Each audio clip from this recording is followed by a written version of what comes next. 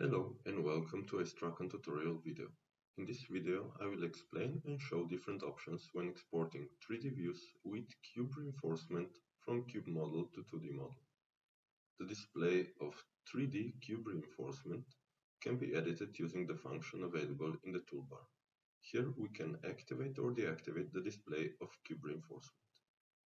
Further options are then available, where we select which of the following rebar labeling operations will be done by the user.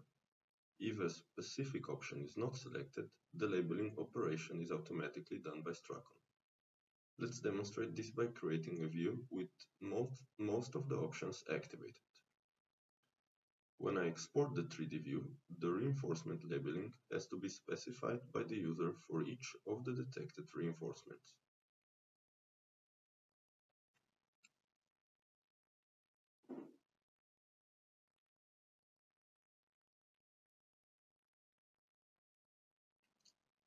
If we do not wish for a certain reinforcement to be displayed in the 3D view, we can select the nplow function.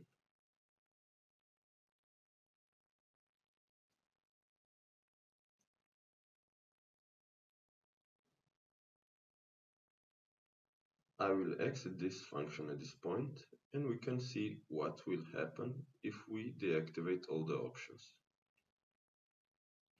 STRAKON will now automatically create all the labelings for us.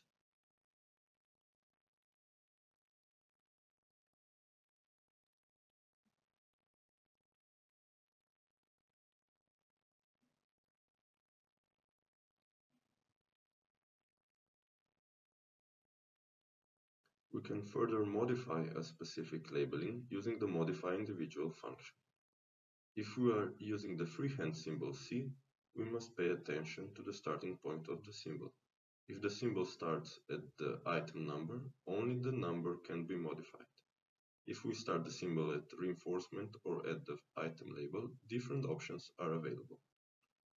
Firstly, we can modify the reinforcement text, including its position, rotation, pen, etc. We can also modify the reinforcement label, including the label type and position.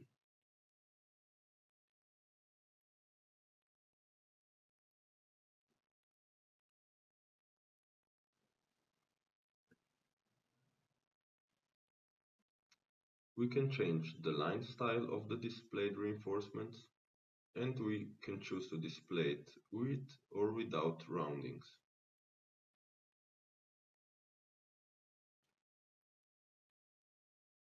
We can also display different rebars with or without their actual thickness. Editing functions such as move can also be used to edit the position of labels.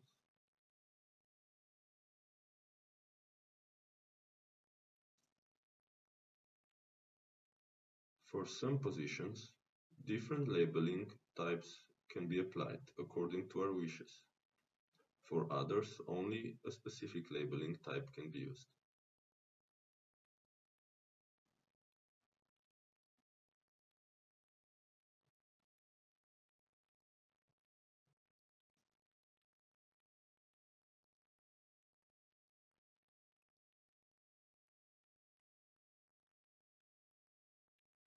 If we wish for certain reinforcements to be displayed in the 3D view, but we do not wish to display the labeling, we can modify the reinforcement text and select the No Labeling option.